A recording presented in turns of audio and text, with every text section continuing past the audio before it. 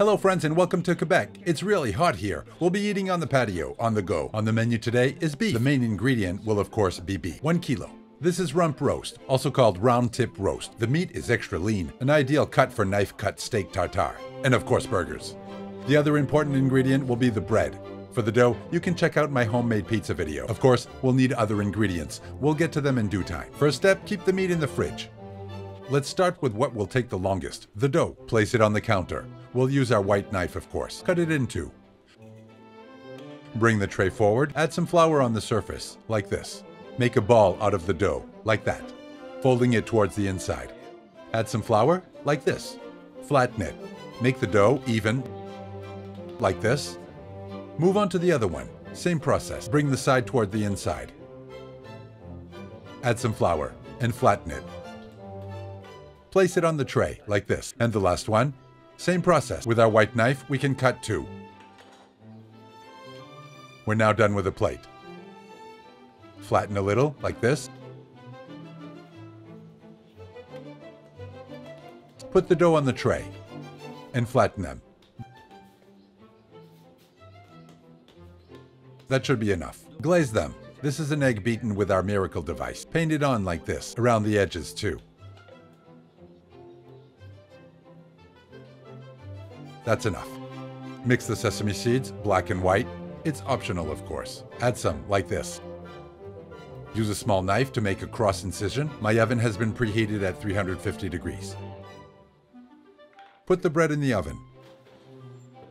This will take 30 to 40 minutes. This will give you more than enough time to prepare the meat. Here it is. Place the meat on the counter. We'll be using our red knife, of course. Cut it into strips so that it fits inside the grinder. Turn the meat over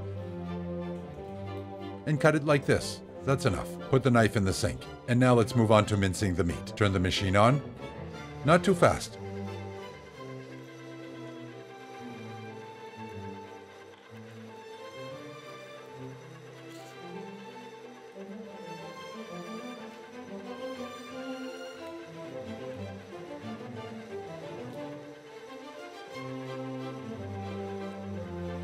And one more.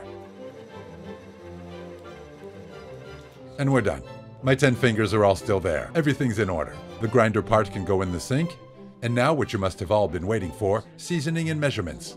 So for 1 kilo, 10 grams of salt. Cumin, 5 grams. Ground pepper, 5 grams.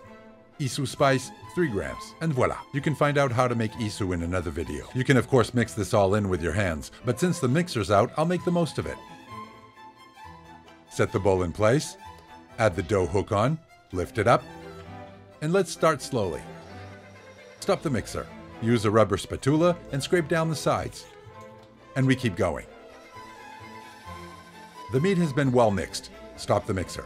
You can lower the bowl, take the hook off, and put it in the sink, like this. The meat can go back to the fridge. Let's check on the bread. It's not ready yet. Moving on to the sauce. Grab a jug, place it on the counter, crack in an egg. Add in some Provencal mustard, a generous tablespoon.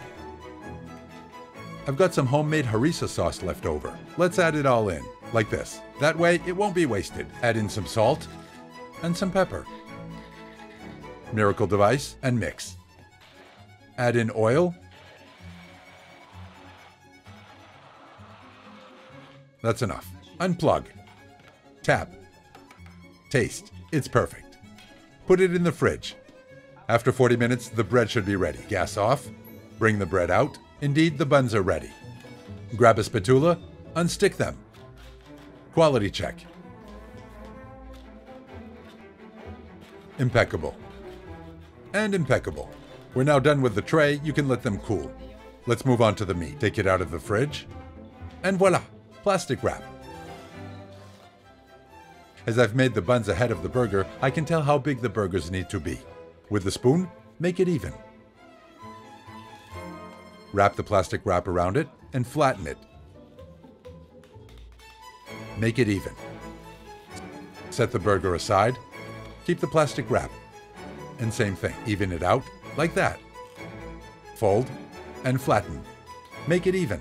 Open it up and place the patty on the tray. A third one. Close it, flatten it, even it out, and our third patty is done. Set it aside. The rest will be for tonight's dinner.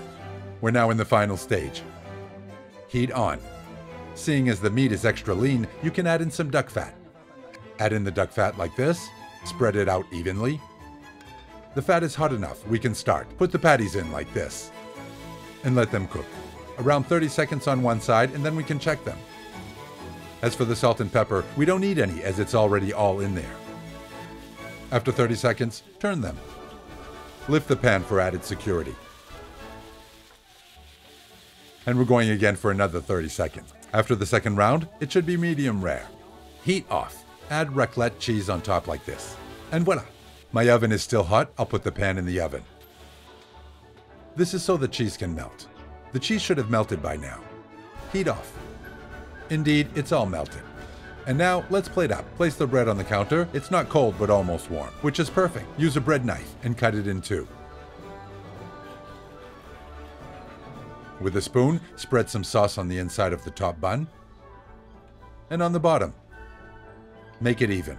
Impeccable. Add some mesclun flour mix, like this. Put the patty on top. Red onion. Use a red knife, of course. Cut a thin slice. Put the slices here and there. Put the top back on and put the burger on a plate. You can add the side around it, multicolored potato chip. You're in luck because they're also on my channel. And that's enough. And for the chips, you can add an extra dip. Like that. Quality check of the meat. Orange knife. Cut it in two. Perfect. It's cooked rosé à l'arête. Of course, you can cook it as you prefer. Blue, rare, medium, and well done. Maître d'hôtel, the burger for the patio is ready. Order up. Thank you to those who follow me from Denmark and everywhere else. See ya. Bye.